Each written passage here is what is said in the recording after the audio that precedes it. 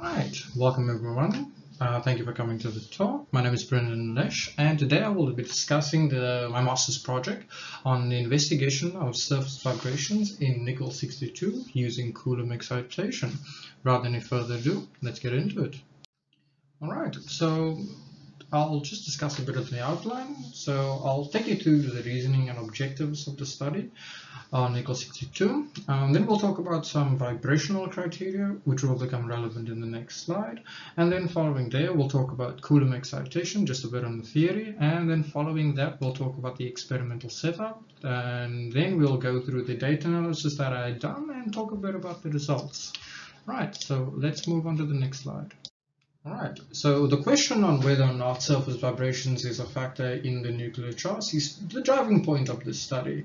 So this idea came about with Paul Papka in 2008, and he posed a fundamental question on whether or not the vibrational motion is a factor in the isotope that he was studying, particularly the candium isotopes.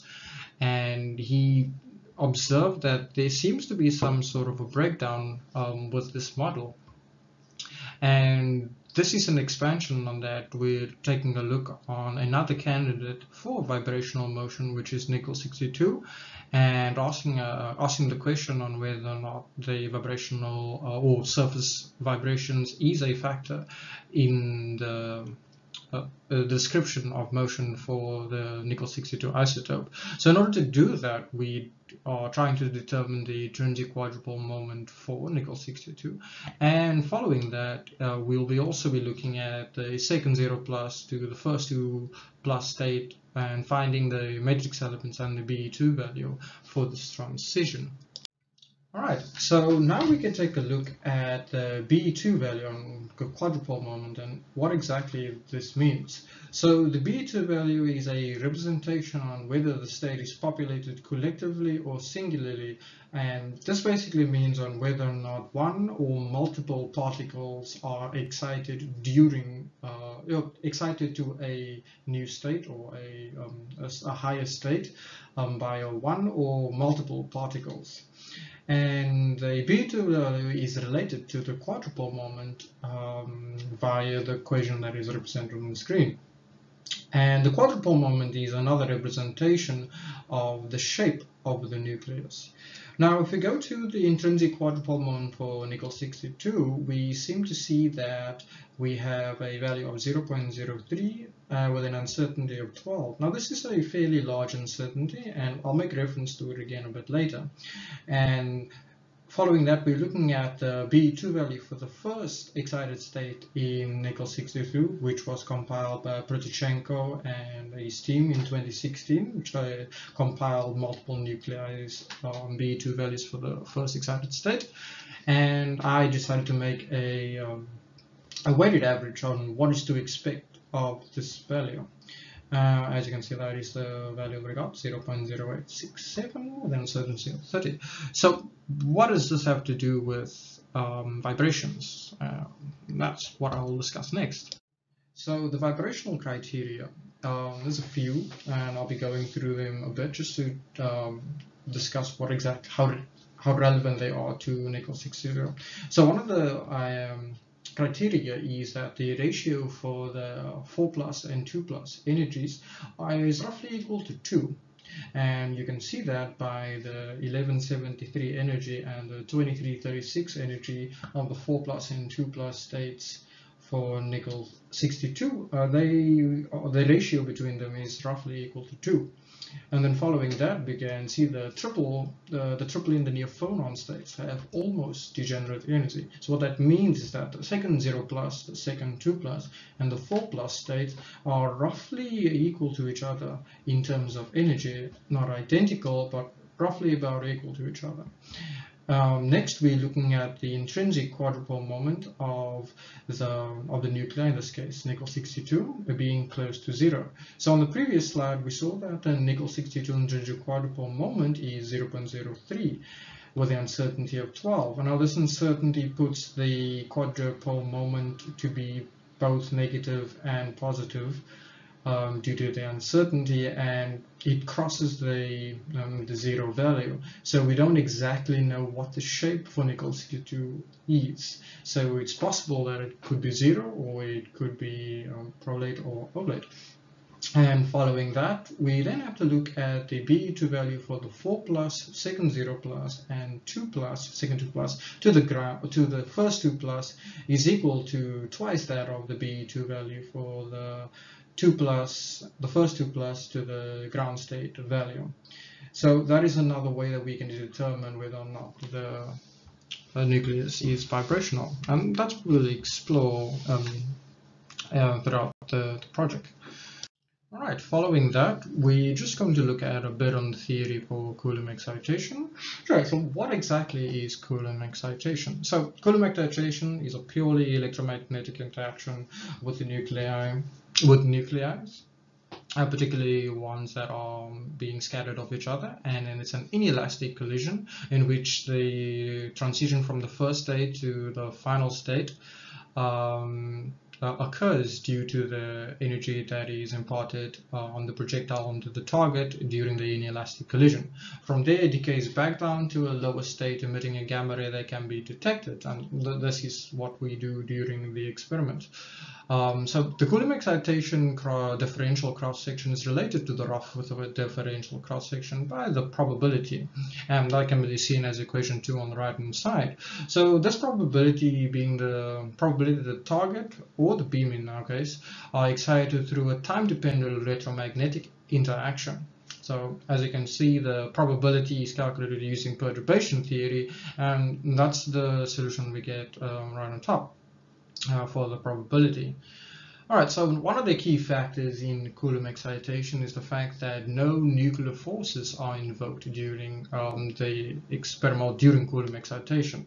And one of the things we need to keep in mind when we do Coulomb excitation is making sure that the nuclear force is not invoked. And the way we do this is by following the Klein criterion, which suggests that the nuclear collisions need to be at about 5 femtometers or more away from each other, so that no nuclear forces are invoked. And we follow the equation as suggested below in order to make sure that this may occur.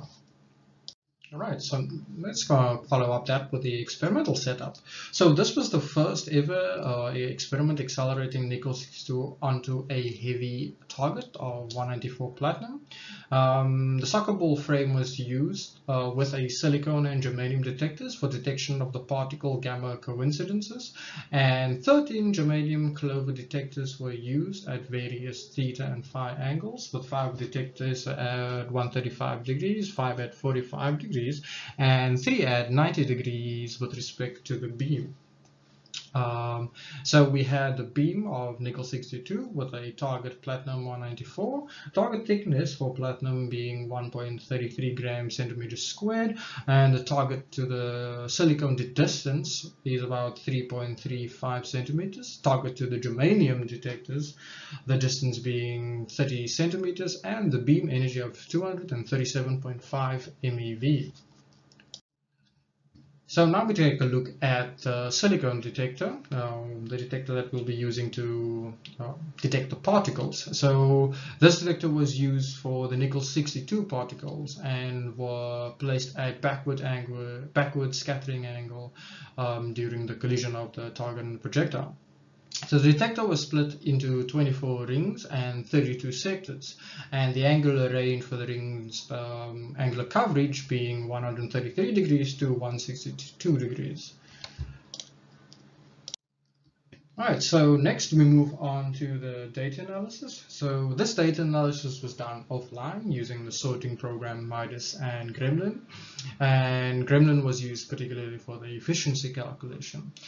Following that, we look at the nickel 62 data, which was energy calibrated using the 152 European source. On the left-hand side of the picture, that is the source we use to calibrate the energy. And on the right-hand side, we're looking at a particle spectra for rings 1 through to 22 of the silicon detector. Now, we had noticed that 2 of the rings were not working, and we had to then not use those and follow only through with rings from 1 to 22. All right. Following that, we needed to do a calculation for the beta value, since all of the gammas that we had detected using the detectors, the germanium detectors, will need to be Doppler corrected.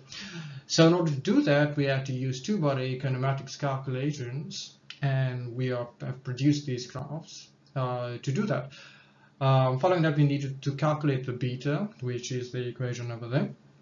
And in order we do this is that we need to determine what is the energy of the scattered particle, in this case being the projectile for nickel 62.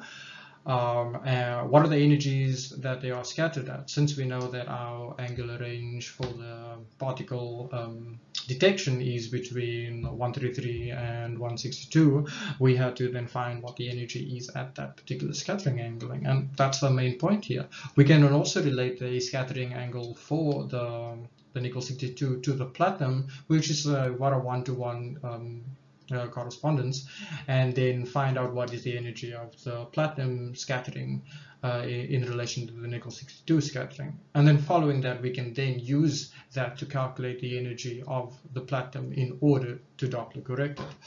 And that is what we did. Once we had used the Doppler correction equation, we were able to then Doppler correct both peaks in nickel 62 and in platinum 184, and that is the first 2+ state for both platinum and nickel, platinum being at 328 keV and the nickel 1173 keV.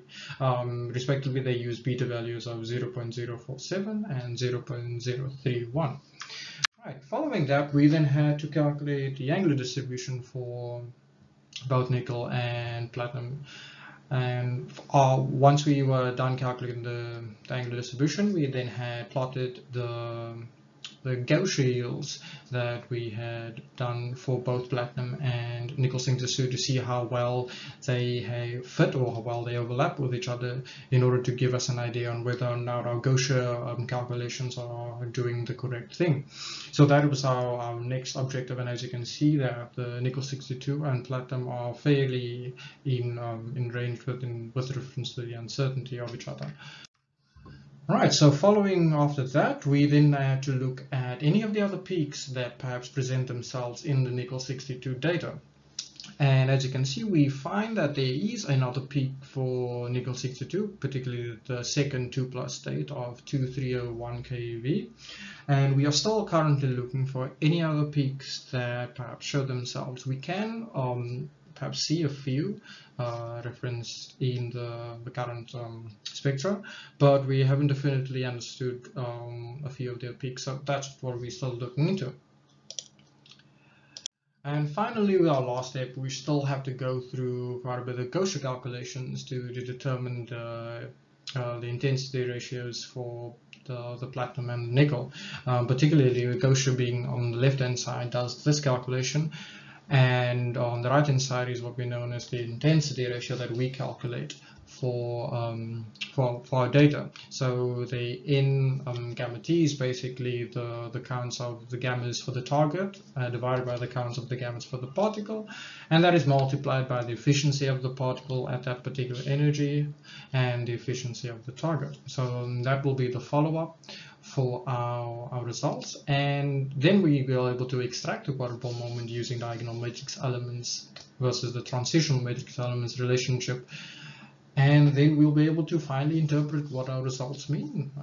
Yes, and that is our pending results going forward.